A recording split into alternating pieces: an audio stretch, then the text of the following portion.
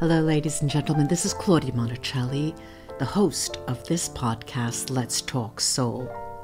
Over the years, after having interviewed so many people on so many different topics, I realized that what interested my audience wasn't really the individual topics per se, but was how it impacted them, how it touched their soul. So I'll invite you all to lay back, put your feet up, and if you like what you hear, leave a review, 5-star review. I'd appreciate that. So just enjoy your listening. Hello, hello, hello.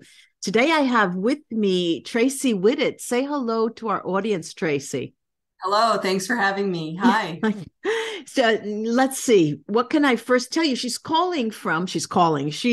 with us speaking from New Mexico. And who is Tracey? Well, Tracey Whittet has been on the spiritual path of life, her own spiritual path of life for many, many years, always striving to learn, like many of us who are looking for a lifetime. When you take a soul journey, it's for life, right? And trying to understand her experiences, she's also come to a place of unique wholeness. And through a lot of inner work and taking full responsibility for her responses, she has learned to receive self-love and realize she does know what is going on around her.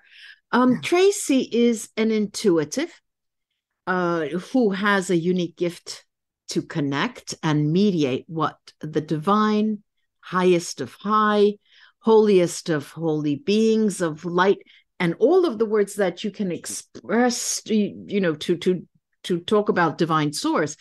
And to understand how to share all of this with her clients. She offers transmosis healing, and we'll ask you about that right off the bat, Tracey, which is a unique sacred energy clearing that assists people to remove what no longer serves them so that they can reach their full potential in life.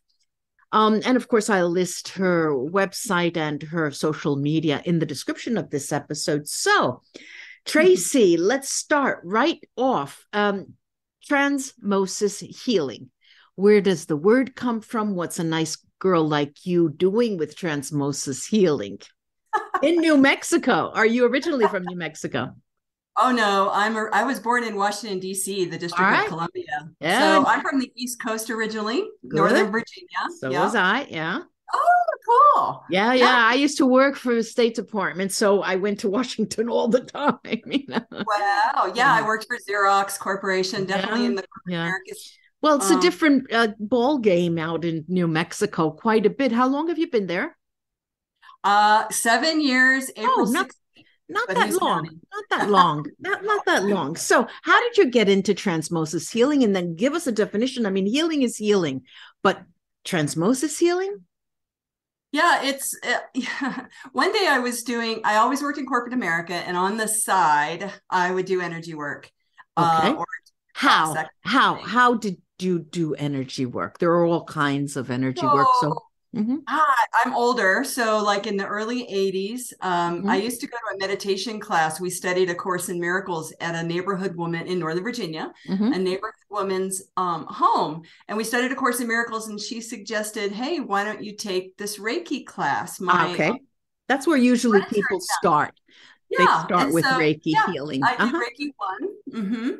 And 10 years later, I still lived in Virginia. There was another woman where I lived this was in Prince William County. I was basically raised in Fairfax County. So way back in the boonies, to my opinion, was a woman teaching Reiki 1 and 2. So I took it again, and then I realized I didn't really need to take it again. Okay. Yeah.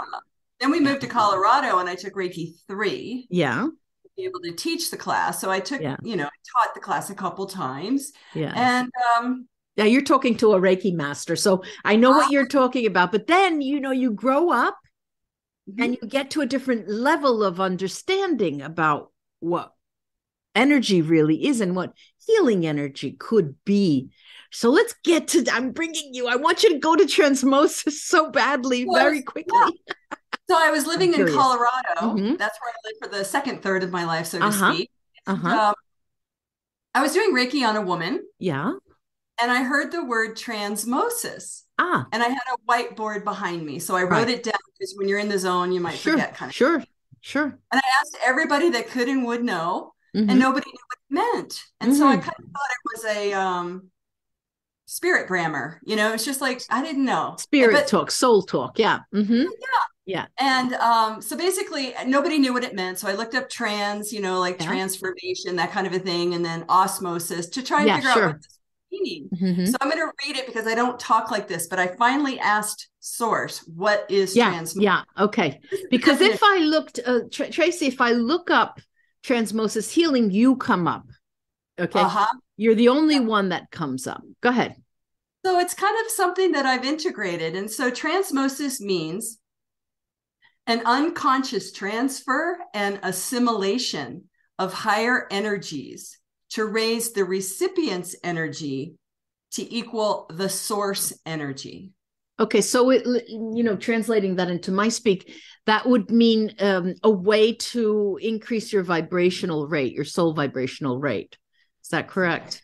I think so. And it just clears out energetics that no longer serve you. So if you had lower frequencies in your field, whether or in your bodies, then obviously it would lower your frequency. Okay, so wait, every now and then I'll interject. Please forgive me.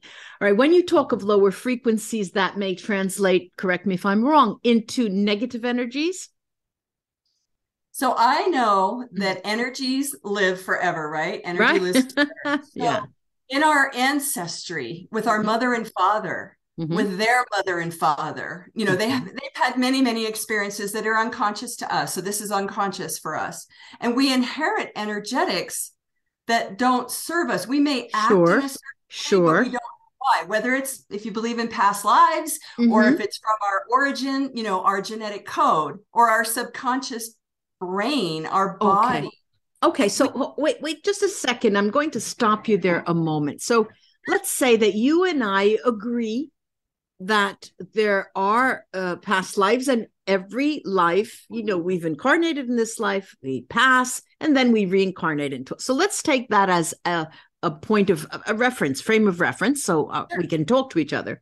Now, from that point, if you do believe in that, you also believe that you have to take responsibility for your past lives decisions that you've made. So it's not just simply DNA passage. Some of it is, and not all the time. And, you know, so let's say there's both of those things. Okay. All right. Go ahead. Sorry, I interrupted. No, you're good. And I don't know if we want to interpret that to be karma, cause and effect, things that we. Look, of course, let's put it this way. When I work with my clients, I work with I won't go into that, but then at the end, I said, okay, now I've cleared you and I'll give you some follow-up work. But clearly, tomorrow, if you take a gun, walk out the door, shoot somebody in the head, my work is, null and void. And so that you can equate that to a form of karma, what goes in, what comes out. But it's more, I like to describe it as taking responsibility for your own actions and your own decisions. You make a bad decision, you're not going to, you can win the lottery if you find the people who are pulling these little balls out of the bowl, and they have magnets, and they know your number, and you can do that whole scam and win. But your actions prior to that would create different reactions, and we can call that karma for now. Yeah, sure. All right, now let's go back to transmosis. So how did you develop that? I took so many energy work classes, and the thing that was in common for me, no matter what energetic process it was, because I'll do anything to heal myself. Not that I am broken, but I was just very interested in it. And I found that anything I did, what was in common for my consciousness and what came through me soul-wise is I share what I hear and I see. Can you explain that, please? So there's a part of me that doesn't do the healing. There's a part of me that is aligned with soul. Yeah. Source. Which soul? Your soul. Yeah. Yeah. But the soul, like all of it. Like, so when I work with someone, what do you want to work on? Physically, emotionally, mentally, spiritually? And they'll share. I will also tune in and use applied kinesiology or muscle testing to see what body it might be in, what system it might be in. Just kind of like it's saying, meaning what body whatever, it might be in. Whatever is in that person's highest and greatest good in that moment, what they came for. So you're scanning what is that in the beginning? Is that what you're saying? Yes. Yes. And the reason I did that, true confession, is that sometimes people would say, oh, I don't know, just whatever source wants me to know. And it's like, but I want to give you exactly what is in your highest and greatest good. And the truth is, the transparent part for me is that what if nothing comes through? I need something to go by. Yeah. But it always comes through. And I don't do it. I'm the mediator. I share what I hear and I see what is in their highest and greatest. Instead of getting a little fuzzy, would you mind using an example, not necessarily a client, but you can make up the example so we know. Let's say a person comes to you, what happens? We talk about what they want to work on all those levels. I share a little bit about what I got that they want to work on. And it's somewhat like the guides of 100% pure divine light, no matter what belief system you're in, listens. So that person may have an agenda. Yeah. I may have some guidelines. Yeah. But when we consecrate the session and call in 100% pure divine light, yeah, we ask for the recipient's highest and greatest good. And then I ask to be shown. And then I share what comes through. Okay. Question. Yes. I'm a client of yours and you share what comes through. I don't like that. I'm not. Does that ever happen? That a person listens and either they don't understand or they, what? Or, some odd thing like That's that. That's not happened to me. Okay. Okay. So that means usually people, it's, our clients come to us usually by word of mouth or, something like that. And so they are in some form of a fifth dimension already, and they are in tune with what you're about to say. Okay, go ahead. They're ready to receive. And I record the session, so they don't have to be completely present. I mean, they can be present to receive, but they can check out. And then I relaxed. Session and share what I hear and see. And it's not me that does it, it's the light. Okay, so then let's say usually how long does the session last? An hour. Okay, an hour. Max. And is there a follow-up from that hour? Or is that we talk? Yeah, we talk in the beginning, maybe 15 minutes in the beginning. What do you want to work on? What I got. And then at the end, they're pretty elevated. Okay. You use the word elevated. That means that they, in some way, there's a certain lightness. There is a certain spiritual uplifting that they have. Is that am I interpreting that right? Yes. Most people say they feel much lighter. Okay. Now, all right. So what do they usually do then? Do you have any kind of tapping of your clients, or do they keep in touch, or do they come to you again after that for a reason, or is it one-off? Is it a one-off session? It's a one-off session. I don't have people sign up for 3 in a row and that kind of a thing. It depends on the person and what they want to work on. I had a friend who had stage 4 cancer. Yes. I went and worked with her every week. Okay.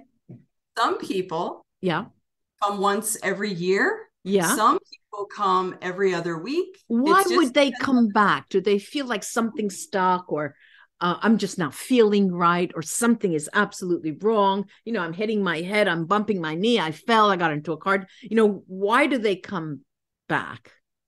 One friend, to become a friend, a client comes back because of previous lifestyle choices that are Yeah. no longer in his life for the Yeah. last 20 years. Uh-huh. He's still clearing up residual energetics. Okay. And you've seen this person twice, three times. How many so far, if you don't mind Oh asking? gosh, I don't know. Let's say 15, something Okay, like that. so he's a Not often. regular client, and Yep, yep. that number of sessions in what kind of a time span do you remember? Maybe about a year. We're almost coming up to a Okay, year. so that is quite a few sessions. But he is the one who Yes. decides. Yes. Okay, okay.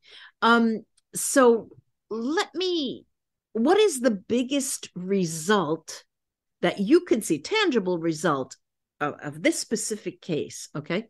um I don't know, for example, he was in I'm making it up, okay, he was in a Yep. bad relationship, an abusive relationship, couldn't leave the person, and stayed and stayed and stayed, and then after 10 sessions he felt the empowerment to stand on his own 2 feet and left that person, something like that. What is if you can remember anything tangible that he enacted or did throughout the sessions? Well, I have a different client I'd rather share about Okay, who had go ahead. a remarkable result. Okay, go ahead. This poor business owner woman, Yeah, mom, yeah. lost both of her children Oh my to death, goodness. Mm-hmm. Yeah. 6 years apart, Same. whatever. Oh, after 6 years, another child passed. Yes. Oh dear. And two Jeez. children, and they both passed. Uh-huh. And so you can imagine the heartache. Of course. Well, no, I can't imagine, really. I mean, and just the shutdown and Yeah. just Mm-hmm.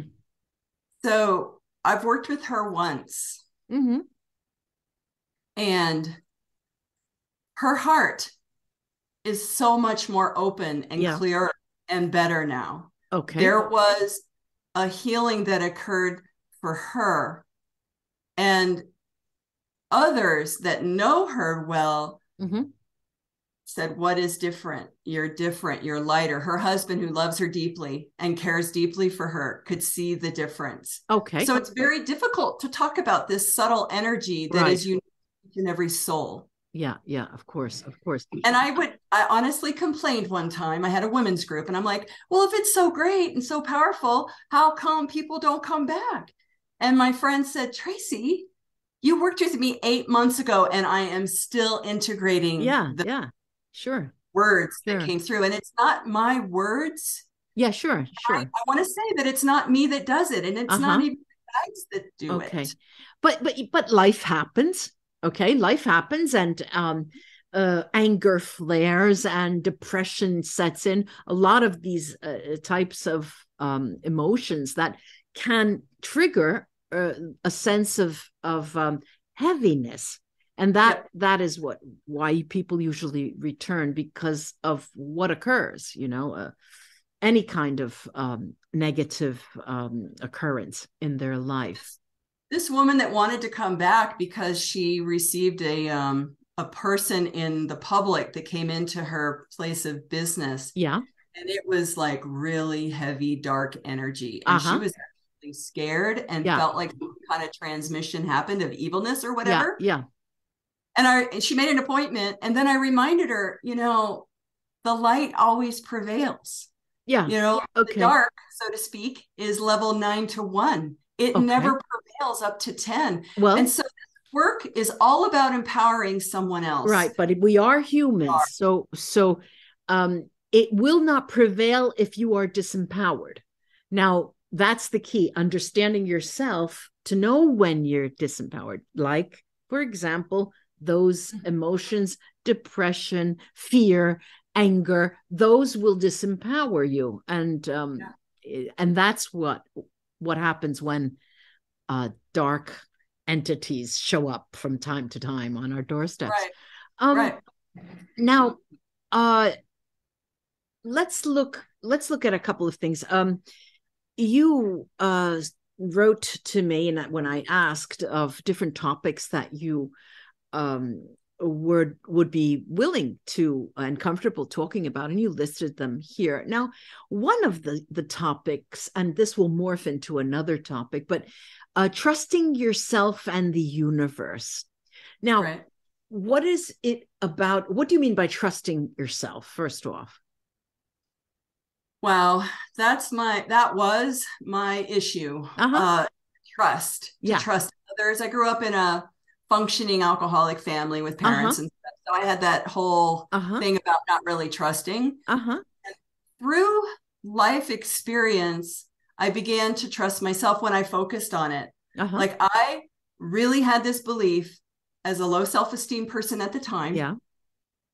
that everybody else knew what they were doing and I didn't. And Uh-huh. that I didn't fit in, I didn't belong. So I Mm-hmm. thought there was something wrong with me. But as time has gone by and I've cleared a lot, I've worked a lot, I've Uh-huh. meditated a lot, I eat well, all those things, I came to this fulcrum point in my space of being Yeah. where I realized, wait, nobody knows what they're doing. We're all trying to figure it out. Well, we've And got a life to figure it out. We've got a long life to figure it out. it's mystery. It's a mystery. It's Yeah, mysterious. sure, sure. That's what's so interesting about it, actually. Yeah. And now I always thought, oh, I can manifest. I'm in charge. Let me create. And then I'm like, why am I creating this? If it Yeah, was negative to myself or whatever, yeah, if yeah. I perceived it to be negative. Mm-hmm. But now I'm in relationship, not only with myself, in relationship with the divine, like the higher part of me and all the 100% pure divine light beings that exist. Yeah, But I'm now in yeah. relationship with the universe because I'm wondering about fate versus destiny. Okay. I'm wondering And about free that, will. And free all of will. that. Yeah. Mm-hmm. And so we have free will, but does it always take us back to certain experiences in our life that we are designed to have? Okay. Now I'm getting into sort of the topic of this discussion, soul expression. First, I want to ask you, what do you mean by soul expression? What actually is soul expression to you, Tracey? It's like the essence of who and what we truly are. Yeah, we have a body. Yeah, we have a personality. We go through the life challenges, whether it's through family, work, Mm-hmm. friendships, all of those things that help us grow. Yeah. But when you're in alignment with soul, Yeah. Yeah. I've always wanted to express myself, like who and what I Okay. truly. Okay, so why I'm saying that and asking you to define that and distinguish it is because um on YouTube, my followers, when I have a Q&A session or when I open up to channeling session, most of them ask, what is my soul's purpose? What is my soul's purpose? Okay. Now, I don't want to say anything more on that, but I'm wondering if your notion of soul expression has something to do with a purpose of any kind, or what a person is meant to be. I'm a talker. My gift, my divine gift is oral communication. Okay. Other people have the gift of divine love or, divine power, something like that. But in this case, when you mean soul expression and soul purpose, can we equate that to be overlapping to some extent? Or what do you, how do you get people? Let's put it this way, probably it'll be easier. How do you get people to express their soul? In the simplest form Yeah. of soul expression, Mm-hmm. it is to be yourself. It is to be Okay. true to yourself. Okay, now that's a big problem, right? Isn't it, for so many people? Who am I? Where am I? What am I doing? Where am I going? This existential crisis that befalls everyone. Mm-hmm.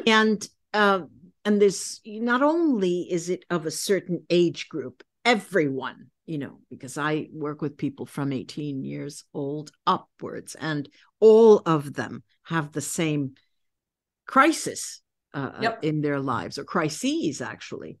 Now, I'm still your client, and I'm coming to you, and I say, Tracey, I really believe that I was an awakened soul, a spirit. I had a spiritual awakening when I was very, very young. I started seeing spirits, and I had the opportunity to converse with them, or seeing them, getting messages from them. But of late, since and I'm making this up in part, okay? I'm saying to you, but since the pandemic, I noticed that there's so much negative, what did you call it? Dark energy, or no? How did you? Yeah, the list, Lower frequencies have started inhabiting my everyday life. What can I do to go back to what I feel I need to do? It's an inside job. I love that. I love it. Say it again slow. Say it again slow. This work is an inside job. I love that. Go ahead. We can help others, support them, but it's an inside job to actually shift into the truth of who and what you truly are. And that's how you do your soul expression, is by being loving to yourself. And I mean, for that, I mean, ask yourself questions. Yeah. Do I really want to do this? Do I really like this? And I'm speaking from experience, because I had something where I thought I had to work in corporate America in order to make a living, where I denied my creativity, my love of energy work, my love of I know. I was a university, a tenured university professor. Okay. Oh. So people would die for that job, Yeah. And I denied who I was. Yeah. I wasn't honest with myself. So it's really being in trust to know, and that you will be guided on the inner. Okay. That's where the action is. Okay. That's where the action is. And so then you tell me this, and I say, how long is it going to take? As long as it takes for you. I mean, I'm older now, so I can say this from experience. Yeah. But when I was in my 30s, 40s, or 50s, it's like, but, I want it now, and this and that. But that's part of being born into who and what you truly are, going through those processes. Okay. What is your experience on the average? Can you give me an average? I'm used to getting quotations for prices, home renovation and things. Can't you give me an estimate of how many sessions it would take in your experience? What's an average? So I can't answer that. And the reason is that it's not up to me, and it's not up to the guides. What I know and what I've learned through doing this work is that it's the recipient, the one that is receiving a transmosis session. Yeah. It's that individual's consciousness that chooses what to heal, what not to heal, what to receive, what to reject, all of that. Okay, so let's imagine you say this to me, and I become convinced, and I said, okay, Tracey, let's start. I'll give you, I'll not say doctor or Mrs. or what. I'll just call you Tracey. We agree. So I say, Tracey, what do I do first? Well, the session reconnects the person to their inner essence, soul. It's soul work. Okay, so it's soul work. I'll take a step back, and I'm going to ask you from a professional point of view, do you have a set pattern or protocol that you follow? Or, can you give me a little more information about that without spilling the beans? Totally. Sure. I pretty much start every session with, I call in your guides of 100. It's very high level. There's no story. I call in your guides of 100% pure divine light. Okay. I call in my guides of 100% pure divine light. Okay. And we ask for your highest and greatest good to be done for yourself and for all concerned. Okay. I invite us both to place our egos and personalities outside of this consecrated space. Okay. For your highest and greatest good on all levels, layers, timelines, and dimensions. All right. And then I begin the session, and I'm guided how to start. Typically, it's with the ancestors, mother, father side of the family. or one of the 6 bodies that we work in, or one of the 3 systems that we work in. So it's like spiritual hygiene. We think of brushing our teeth, washing our face, all of that, but we don't think about the invisible bodies and all the energetics. So what happens is, as I share, it's kind of like when you were a child and someone read you a story. There's a holy part of you. There's that part of you that can see and hear what I'm describing. And it's not anything, it's very simple, but I'll just share what I hear and see, what I'm impressed with. We record it. And the consciousness of the receiver interprets that information. And somehow there's alchemy in that, that releases, that expands, whatever happens for the individual. So it's very sacred, and it's difficult to put concrete terms to, because it's unique and different for each and every person. Okay. Very interesting. So I'll take that, all right, as given. And of course, this would be a good time for me to mention where people could find you. So your website is TraceyWhittet.com, TRACEY. Whittet is no periods, no dashes, no underscores. Tracey Whittet. Whittet is WHITTET.com. And then the social media. So all this begs the question, when or if you have put pen to paper and written about this system of healing. Do you have a book? I don't see it here. I do. I have a book. Oh, well, what is it called? The Magi Within. Sorry? The Magi Within. The Magi Within. Okay. Because, okay. So you have a Facebook page called the Magi Within book. Okay. All right. And what will I see if I open the index? What do you have? How did you separate into chapters or sections, parts? Alphabetic letters, A through Z. It's a book designed, it's a workbook that a person would just open up or think of a letter. Like if it was K, it would be kindness. Okay. With kindness all day, we ask questions. There's 2 other authors with myself. We wrote it in 2015. And if you go to the website, you can get it for free, but you'd have to print it out or just look at it on your computer as a PDF. But it's available on Amazon. And it's my work is all about empowering people. Again, that self-responsibility thing. And you can have guides, and you can have help, and you can have support, and we can clear things out to help you get purer and clearer, so that you trust yourself and that you can move forward in your life and really get in touch with your, as our book talks about, your inner magi, which is your intuition, 0 point, awareness, bliss, creativity. And we have artwork that goes with it. So if you look at the artwork, that activates you as well. Excuse me. What I want to know, the other 2 authors, is one of the authors an artist? The artist, what do her name is Vicky Brown. Okay. She was an interior designer. And she's definitely an artist by trade. Like, she is an artist. And then the other is Sandra Leigh Serio, and she's a renowned astrologer. So it was the 3 wise women, not the 3 wise men. Okay. Well, thank you so much for all this interesting information. And I'm sure you'll find people coming to you after they've heard this. Thanks again. And I hope to have you back someday. Anytime. Bye-bye. Thank you. Bye.